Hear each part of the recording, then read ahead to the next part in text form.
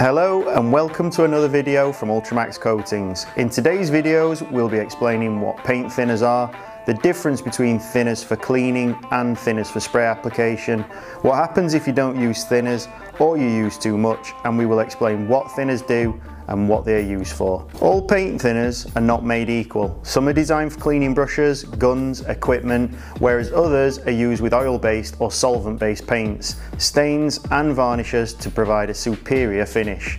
The key to achieving a top-notch paint job is understanding which type of thinner to use for which situation. So, what are paint thinners? The term paint thinner refers to a generic group of solvents and solvent blends that can dissolve oil-based or solvent-based coatings and reduce their viscosity. The most commonly used chemical in thinners include acetone, dimethylformamide, otherwise known as DMF, glycol ethers, methyl ethyl ketone or MEK, mineral spirits, what we know as white spirit, naphtha, toluene, turpentine, and finally xylene. The difference between thinners for cleaning and thinners for spray application is that thinners that contain a high volume of particles and recycled solvent content are only suitable for cleaning. The debris will clog your spray gun and contaminate your finish if you try to use these lower quality thinners with paint. We would never recommend using gun wash or standard thinners in paint. These products are recycled solvent and have varying quantities of water in the solution. When putting this in paint, it will likely cause major problems including not drying, blooming, going matte or flaking off the substrate. Check out our other videos above on paint issues. So what would happen if you didn't use paint thinner? Thinner is used to allow the paint to atomize through the spray gun correctly and give a fine finish. If you're using a high pressure airless paint system, then you may not require thinner as the pump will force the paint through the nozzle at high pressure. However, if you are using a conventional spray gun without thinner, the paint could dry matte, have an orange peel effect, or very uneven finish. If you put too much thinner into a paint mix, it can cause problems with your finish. Solvent can get trapped in the layers of paint and this causes solvent popping. If you add too much thinner to your paint mix, the paint can become too thin and you get runs and sags in the finish.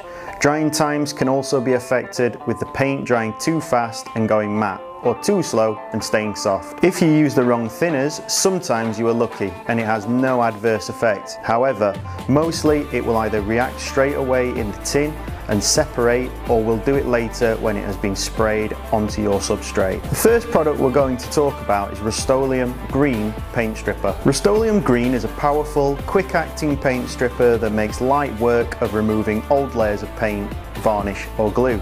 It doesn't contain methylene chloride and can be used at low temperatures, making it safe to use in more vulnerable environments and in the home. Rust-Oleum Green will remove all types of oil and alkyd based paints, emulsion, varnish and most two-component products from metal, mineral and wooden substrates. It's worth noting that you cannot place paint stripper in paint. Paint stripper is a purpose-produced chemical to strip paint off a substrate. If you add paint stripper to paint as a thinning fluid, then it will result in the paint simply falling off your project. The second product is the Ultramax Heavy Duty Paint Stripper. This industrial strength paint stripper does what it says on the tin. You would use it to remove any coating, including 2-pack acrylic and polyurethane. You must take great care when using this product as it's very caustic and can damage the skin. The third product is White Spirit. This is a general brush cleaning and clearing up paint spills thinner. White Spirit cuts through oil and oil-based paints with ease. The next product is Panel Wipe Degreaser. This is mainly used for surface preparation prior to painting. The Panel Wipe Degreaser is designed to remove dirt and particles from the surface in preparation for painting without leaving solvent on the substrate. This product evaporates quickly to leave a streak-free, clean surface. The fifth thinner is methyl ethyl ketone, otherwise known as MEK. MEK is a strong, slow-drying thinner for epoxies, adhesives and polyester resins used in fiberglass repairs. It's also ideally suited to removing these materials from cement, tools and other surfaces. MEK is highly volatile, flammable solvent that evaporates very quickly. Always use and store this product as specified on the manufacturer's product data sheet. The next thinner is the acetone thinner. This aggressive solvent is ideal for cleaning. It is highly effective and a remover of epoxy resins, ink, adhesives and lacquers. It also thins and cleans fiberglass resins. Acetone evaporates quickly and leaves no residue. Acetone can also be used to clean up dried latex paint, uncured lacquers and adhesives. Number 7 is cellulose thinners. Standard cellulose thinners are an excellent brush cleaner and gun wash thinner. It can also be used as a thinner for single pack primers, but isn't pure enough to be used with top coats. The next thinner is Ceolac thinners. These are thinners for Ceolac wood finishes. They've been developed specifically for thinning Ceolac 2-pack paint, polyurethane products and come in different speeds of drying. The DT1150 is the fast thinners for most of the year, and the DT1146 is the slow thinners for summer or for high gloss paints. They are not suitable for use on metal surfaces. The 8th thinner is the Jotun thinner, number 7.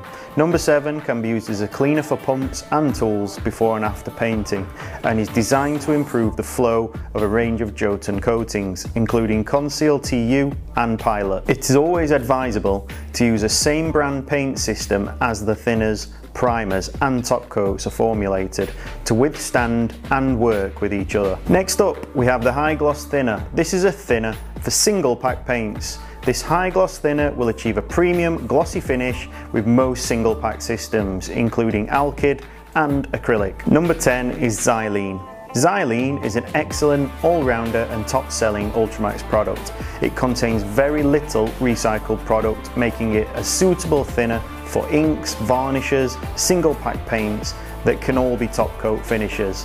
Xylene can also be used as a cleaner or degreaser. Use Xylene thinners with Ultramax 1, Ultramax Gloss, Ultra-Thane, Ultra-Prime and Ultramax SGX from the Ultramax range. The next thinner is Etch thinners. Etch thinners is a specialist product for thinning etch primers, which are used to coat surfaces such as galvanized metal and aluminium that require an etch. This is not recommended for thinning top coats. On to 2K thinners. This is a universal thinner for most 2K acrylic and polyurethane paint systems. The last product is electrostatic thinners. Electrostatic thinners help to get a better wrap round effect on the substrate when using electrostatic spray equipment, but the negative is that it extends the drying time of the paint. Thank you for watching, and we hope you found this useful. For more information, visit our website ultramaxstore.com or give us a call on 013 02 856 666.